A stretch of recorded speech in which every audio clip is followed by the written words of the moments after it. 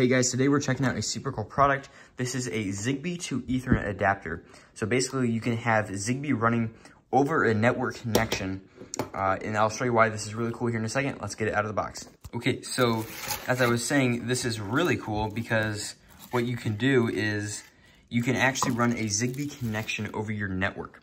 So currently on my Home Assistant setup, as you can see right there, I have a Zigbee dongle directly attached to my Raspberry Pi that runs my Home Assistant.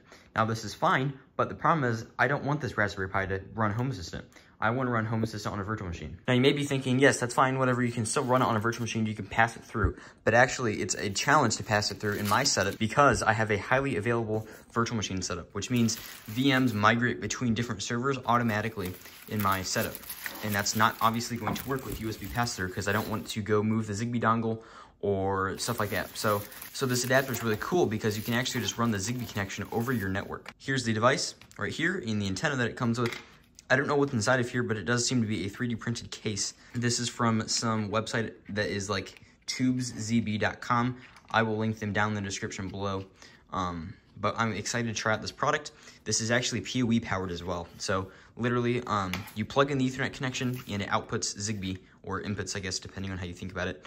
It'll run the Zigbee connection over your network. That way you can have a virtualized Home Assistant, but still be able to use Zigbee, because that's the biggest drawback for having a highly available virtual machine setup with Home Assistant. So I'm gonna follow the quick setup here.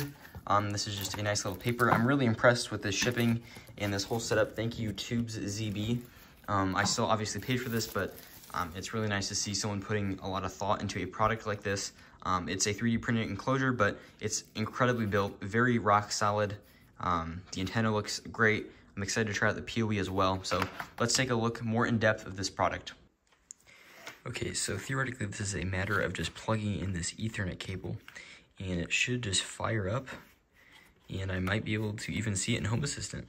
Alright, so that is actually wrong. I'm going to show you here in Home Assistant actually what I ended up doing because, yeah, this, like I said, did not work for whatever reason. So in Home Assistant, it was just showing up as ESP Home, and actually I was doing it wrong entirely. You aren't supposed to adopt it here. From what I can tell, you are supposed to adopt it through the Zigbee menu, Zigbee for Home Automation menu. I'm going to show you how to do that right here. Alright, I'm going to voice this over since I know how to do it better now that I have already set this up. I can explain it easier to you. So we're going to go to Devices and Services first.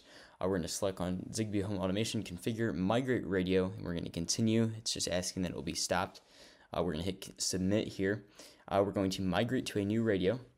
We're going to confirm that, and now we're going to unplug the old one, the USB adapter. We're going to submit that, and we're going to select ZNP for this device I have. Now, if you have a different one, you'll have to select it for that device.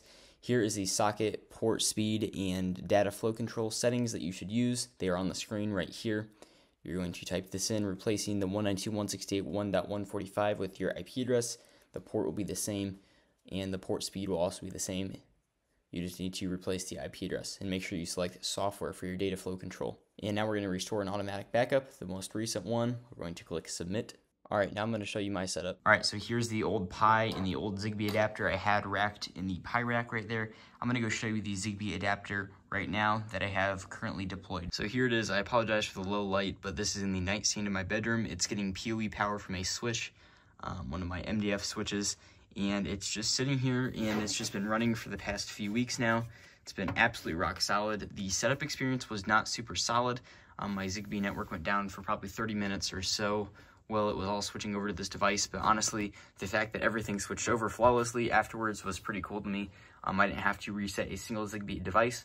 It all just automatically switched over through the backup that I had configured. All the device names stayed, everything stayed. It was a very smooth experience once I figured out how to do it. I want to keep this video short, so this is going to be a short little segment here, but if you're curious why I have the Raspberry Pi available now, it's because I moved my Home Assistant to a VM on my highly available Proxmox cluster.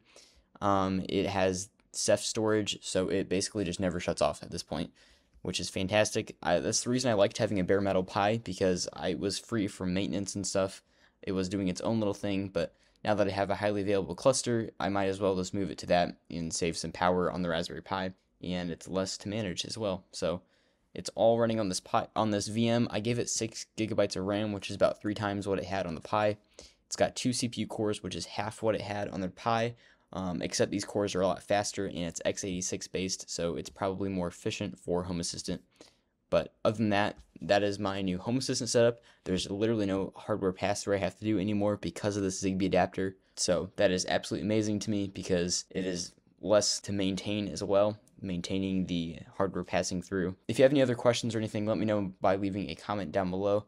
I hope this video is useful for you. If you like this product, like I said, it's in the link down in the description. The creator of this did not pay for anything. I purchased the item with my own money. I just thought it was pretty cool and wanted to share it with you guys. So thanks for watching. Have a fantastic day. I will see you in the next video.